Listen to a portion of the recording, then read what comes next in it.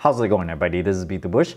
Today I'm going to talk about how a hardware wallet works and how you can get started in it. First of all, I've owned cryptos for several years now, including a little bit of Bitcoin, a lot of Dogecoin, and I've always wondered about hardware wallets because I keep on hearing it is more secure than keeping all of this on a website somewhere. Before I begin, I'd like to thank Ledger, which provided me with this Ledger Nano X hardware wallet. Without them sending it to me, I would not have been able to produce this video. Now, cryptocurrencies are stored on a distributed ledger, which is kind of like who owes what, how much coin is in each wallet. And all of this is in a distributed nature. So everybody, there's multiple copies of this, and the network always tries to verify each other, so it's really hard to forge something like this. And in order to gain access to one of the wallets and say, okay, I want to use this wallet to send some coin somewhere else, you need some kind of key.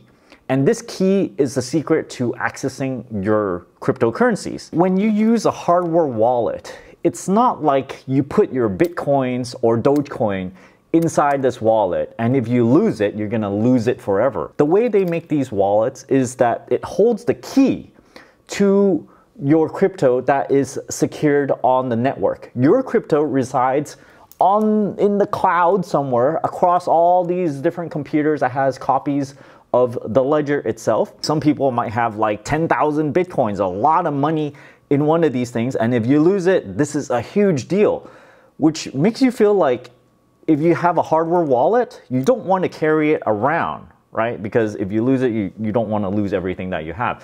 But this is not the way these things work. If this hardware wallet is lost or stolen, and some random guy goes and opens it up, right? And they press the button and go, okay, how do I access this?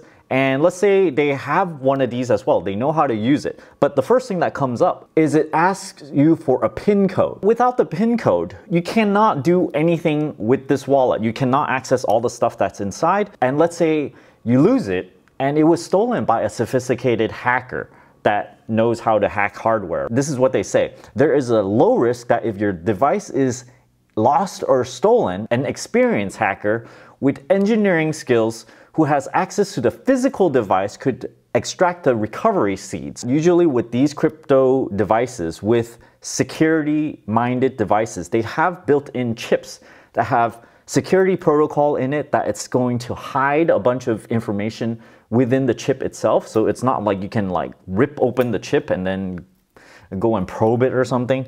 Even within the chip itself, it is encrypted as well. So you absolutely need the PIN code in order to even start anything. So when you lose this device, you don't lose all your Bitcoin or Dogecoin.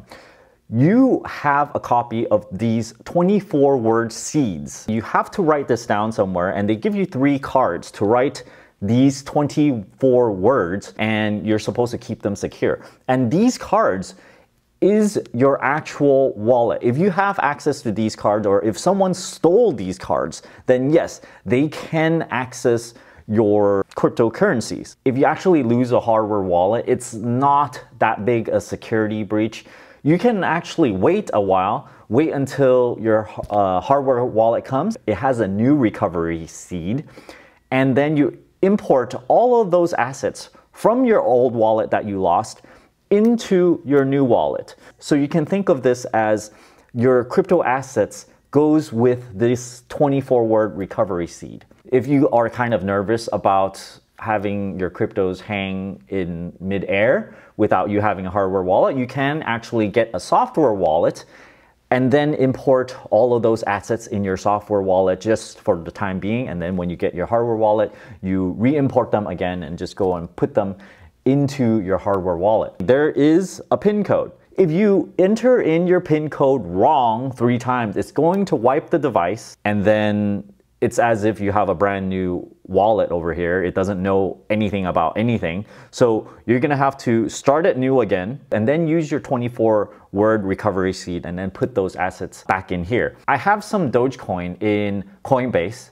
I have a lot of Dogecoin in Robinhood, which right now they don't have wallets yet. I'm like number 957,000 or something. But when they do have wallets, I can be certain that I can just transfer as much as I want from Robinhood into this little hardware wallet thing. But for now, I can do it with Coinbase, which has a address of, you know, my Dogecoins, and then I can just take the address from this thing and then go on my Coinbase, send it to the address over here, and you know, I sent 50 Dogecoins. The network fee is actually 1.44 Doge. This equates to about 30 cents or so for me sending about $11. So this is a little high. It's like 3% or so. It also said the payment will be received in an estimated about 6 hours, but in my experience, when I sent it from Coinbase into my hardware wallet, the time it took was almost instantaneous. So I didn't even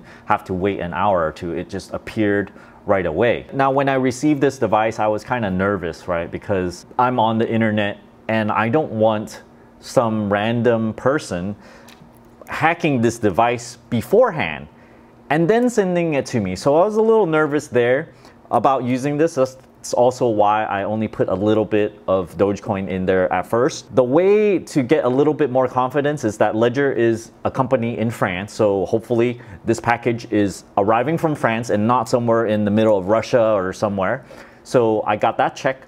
And also when I plug this in, it also have a little check mark next to the Ledger Nano X over here, and it says the device is genuine. So I need to trust Ledger in that they have some way of, you know, verifying the authenticity of this thing, that it has not been tampered with. So this check mark is another thing that can help prove to yourself that this thing is legitimate and that, you know, you're not getting hacked or conned out of your hard-earned cryptocurrencies. They do have a cheaper version than this Ledger Nano X version. They have the Ledger Nano S, which is $59. This one is $119. You have to install apps to make it compatible with certain cryptocurrencies. So whichever ones that you need to use, you add those apps in here. One thing I did notice is that this thing has 2 megabytes of storage.